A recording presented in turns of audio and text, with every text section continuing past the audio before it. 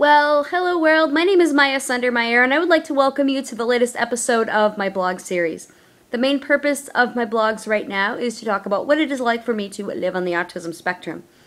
I eventually would like to turn my blog into a mini Good Morning America for the geek world, and I'd like to talk about the latest trends at Comic-Con and Dragon Con, and sit down and have a heart-to-heart conversation with Dr. Temple Grandin and different types of scientists in areas of mathematics and biology and astronomy as they talk about their latest findings, to nerds who like to build giant Daleks, and then possibly sit down with some celebrities like Tara Strong and John Delancey and Andrea Libman. I mean, outside of their pony characters, they're just they seem like very interesting individuals. But right now, I would like to be a guide for others on the autism spectrum in helping you tackle those neurotypicals that can be quote-unquote pain on the butt.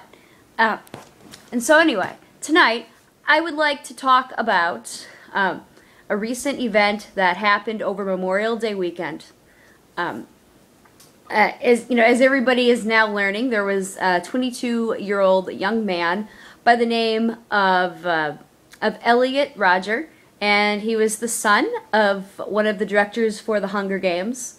Now, I don't know if those movies or the books had triggered him, had helped shape him to pull off what he did, but for what I do know, and from what I have read, is that he was on the autism spectrum himself.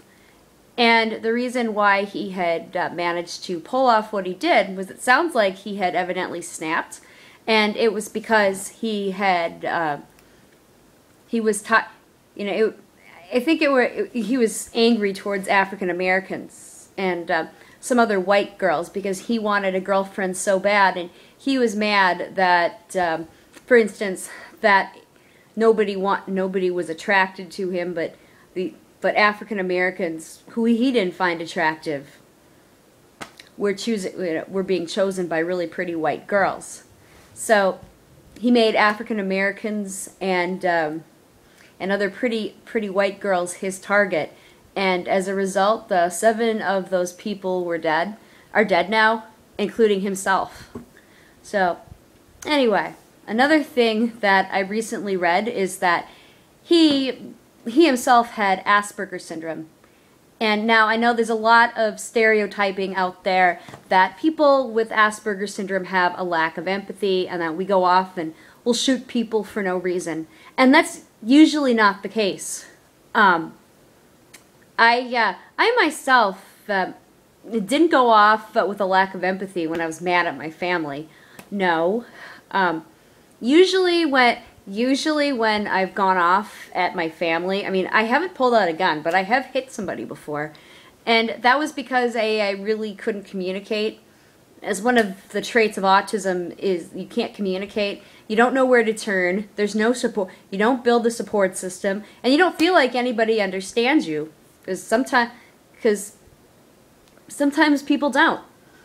And in his case, it doesn't sound like he was bullied. It sounded like he was under a great amount of stress. And when somebody's under a great amount of that stress and that pressure and maybe depression and self-worth, after a while you're going to get angry. They say that he was also suffering from some form of mental illness. I mean, I don't know if I would describe autism as a mental illness. I mean, he might have had something else like schizophrenia or something. But then again, the media likes to put out a bunch of stereotypes that are untrue. I for one have advice for you neurotypicals that who are being a pain in the butt right now, and I'm specifically talking about the ones that think you're experts because you're reading all these top papers that people with Asperger's syndrome are cold, heartless monsters, and we don't care for anybody. And the truth, and the thing is, that's not true. Now, I heard the same type of crap that was out about Adam Lanza back when he shot those children at Sandy Hook Elementary. And mind you, there was I was chatting with a woman online, for my congregation, for my congregation, because I was watching online, because that time I was at home due to a medical situation, and this was right after the incident at Sandy Hook had happened, and right away someone who was a social worker put it out there. I mean, she just made a bunch of stupid comments that people with Asperger syndrome have a lack of empathy, and they're all like Adam Lanza. And I said, "Excuse me, but I have Asperger syndrome." And she said, "Well, I listen to the experts." And I said, "Well, that doesn't make you an expert, now does it?" And I basically told her to shut up, and I'm not kidding. I told her to shut up. You know, and mind you, I was mad.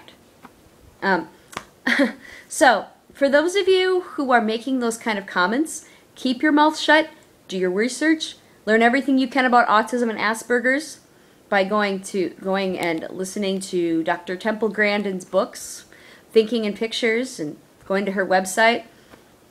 And then also go out and meet somebody with Asperger syndrome, and don't listen to respond, listen to understand. So, until next time, I'm Miyah Sundermeyer, and I'm signing off now. Bye.